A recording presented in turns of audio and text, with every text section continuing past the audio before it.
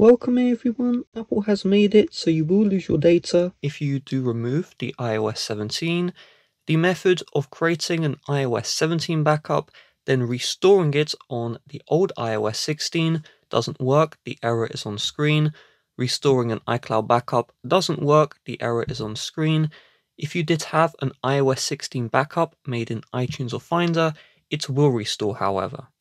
So to remove the iOS 17 beta and revert to iOS 16, the first step is in the home page of settings. You're going to see your name at the top, and I want you to tap on your name. From here, you're going to locate where it says Find My, and then you're going to find My iPhone, and for the removal, we must turn off Find My iPhone. You can enable this after you remove iOS 17. You will now need to move to a computer, and if you have a Windows computer, I will have the iTunes download. Just download iTunes. iTunes is built into the Macs. Now we need to get the firmware file for our iPhone.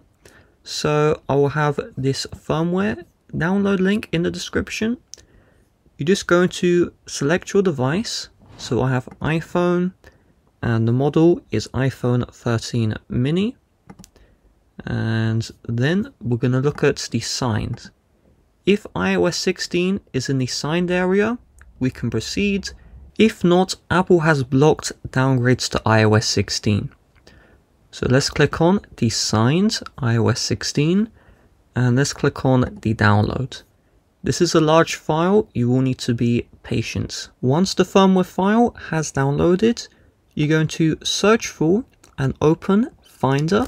If you have a Mac, on Windows, you're going to search for and open iTunes. Once you have done this, you will need to connect your iPhone to the computer, and it should show up in the app.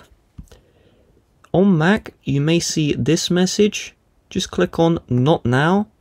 But if your iPhone is not showing up on Mac, you will need to update to the latest macOS. Let's click on our iPhone, and it's asking to trust the connection. Click on Trust, and on the iPhone, unlock it, and then tap on the trust message on the iPhone. From here, we're now going to do the factory reset. We need to hold down on a Mac computer the Option key, and while holding Option, we're going to left click Restore iPhone. On Windows, you're going to hold down Shift, and while holding Shift, left click Restore iPhone. You will now locate where the firmware file was downloaded, and then you're going to click on Restore.